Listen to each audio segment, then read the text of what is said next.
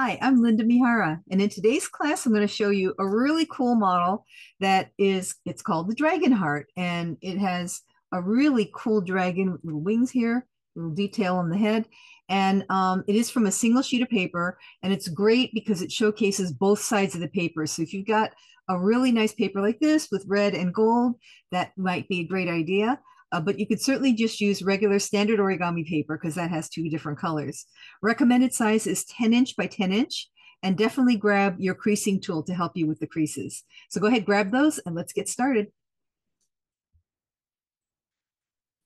So let's begin with the color of the dragon face down, and we're going to fold both diagonals to get the halfway point.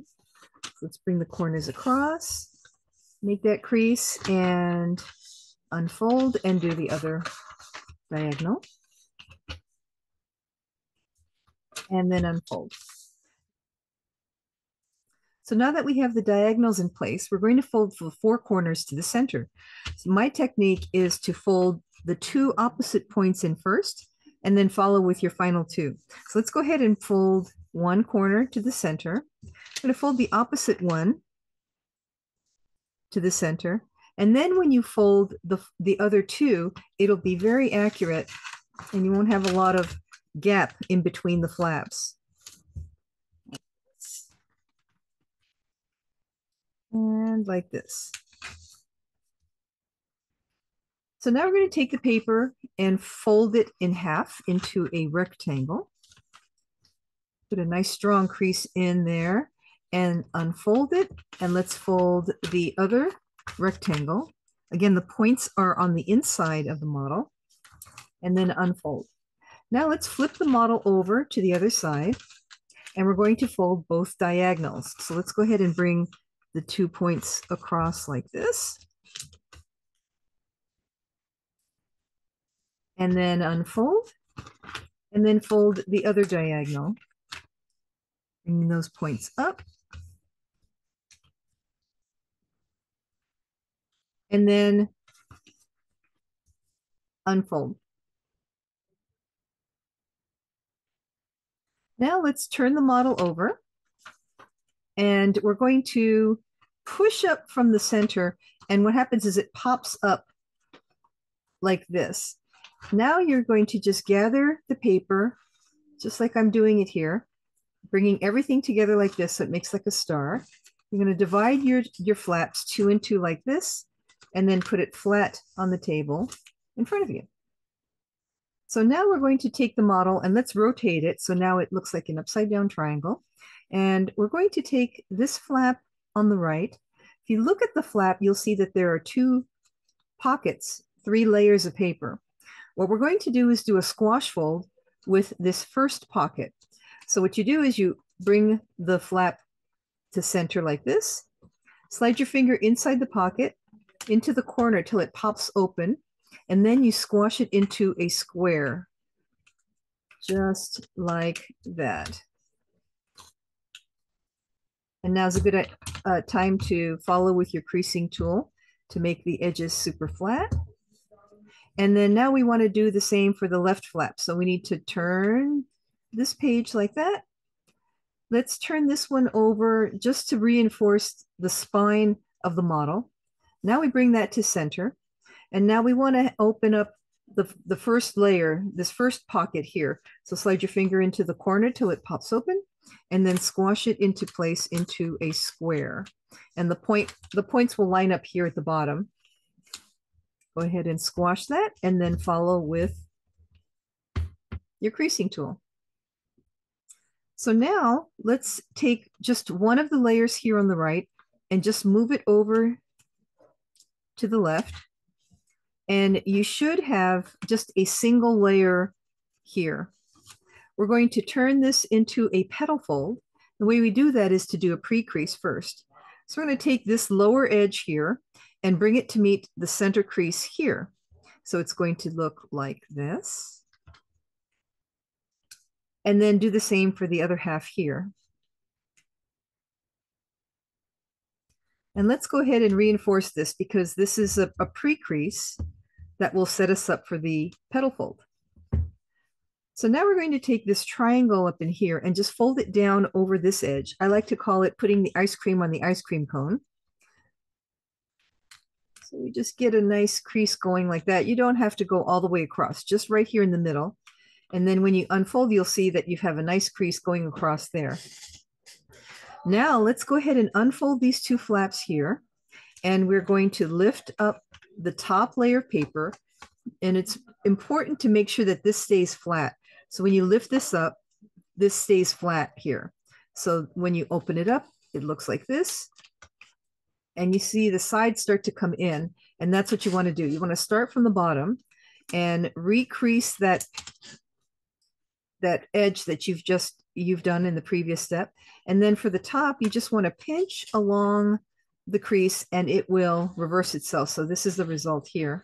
Same thing for the other side. So start from the bottom, bring the layer in, and then from the middle, you just go up, and now it lays flat, and now you have a really nice petal fold. And let's go ahead and reinforce with our creasing tool. So now we're going to narrow the head and the tail here. And let's take this layer, this top layer here. We're going to bring this edge to meet the center crease. Now it's really important that you don't go over the center crease. So I like to go right up to it and almost leave a little space because this is going to reverse direction and you want a little bit of space in order to make that happen. So we're going to go ahead and do that. Let's follow with the creasing tool and let's do the same thing for this side here. So I'm going to take this, bring it up to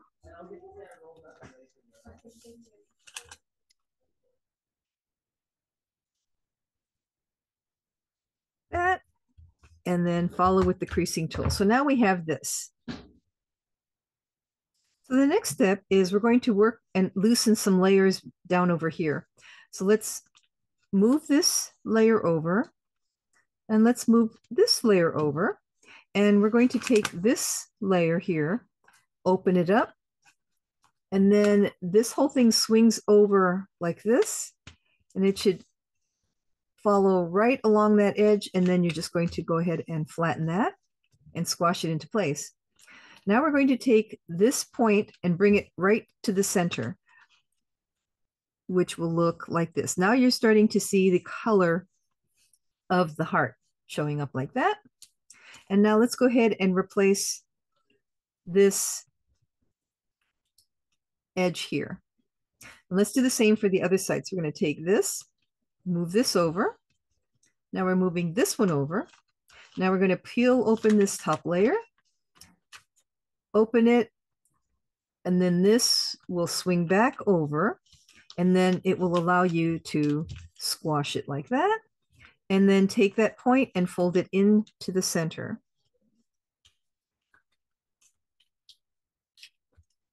And once you do that, let's replace that flap. So this is what you should have. Let's go ahead and reinforce with the tool like that.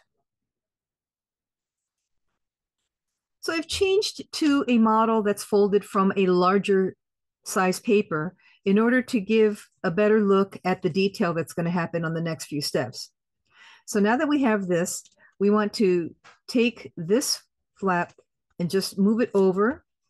We're going to take this section and fold it up.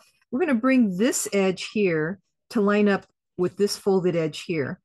And it's going to start at this corner here where the color changes. So we're going to fold it all the way up.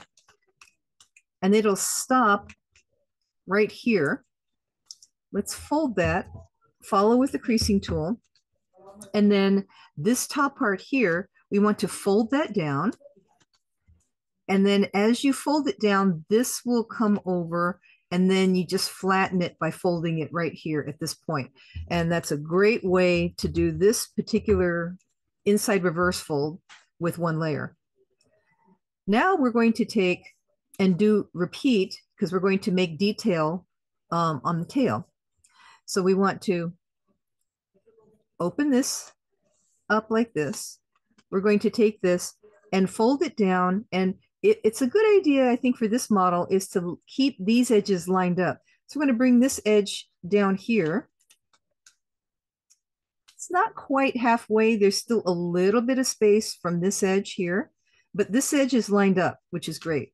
So you want to fold this part here, and then you're going to take the tail, fold this back up, and then this will flatten like that.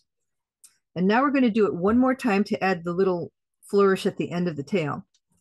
So we want to unfold the tail, take this, let's fold it up. I'm still lined up with this folded edge here. And let's see, probably right about there. So you fold this part, take the tail, fold it down, and then you can flatten just like this. So now we've got a nice detail on this tail. What we want to do is take behind the tail, there's this part that we want to hide. So I'm just going to take that and mount and fold it back behind like that. So now you have a nice clear silhouette of the tail. So now that we have the tail in place, let's go ahead and do the head. We're going to first take this flap and move it over. Then we're going to take this flap and bring it all the way up, and you want to line it up with this folded edge here, which is just like this. Fold this part here, and then replace this flap down like that. When you do that, this will flatten like that. Now you're going to take, we need to make the head part with the little flourish. So we're going to take this part, unfold it, take this flap, fold it down, and again, you want to kind of line up with this folded edge here. And it's actually, it starts where right here at the edge of the wing, and then it also should line up with the edge like this. And once you have that in place, you're going to take this part here, fold it forward, and then the rest of the head will come down. This is actually the neck of the dragon. It actually kind of looks like the head of a crane. And then we want to do it one more time because we need to make the flourish. So we want to take this, unfold it, take this flap and fold it so that the point extends out past like this, and it ends at this point here. So it looks something like this.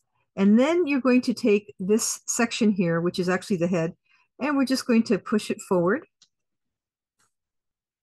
And so now you have the head with a little flourish on the top, and we're going to go ahead and just enforce all the way around with your creasing tool. So that's the dragon part. So now we want to go ahead and make some pleats in the wing. So the first step is to take the wing, and we want to go ahead and fold it down at the max. And I'd like to line up these edges right in here. So just going to bring that down and fold. So it's already at a slight angle. And let's go ahead and use our creasing tool. So after you folded that down, let's go ahead and fold it back up using this corner as a pivot. We're going to bring this edge here of the wing to meet this angle of the body. So we're going to fold it over and open it up like this.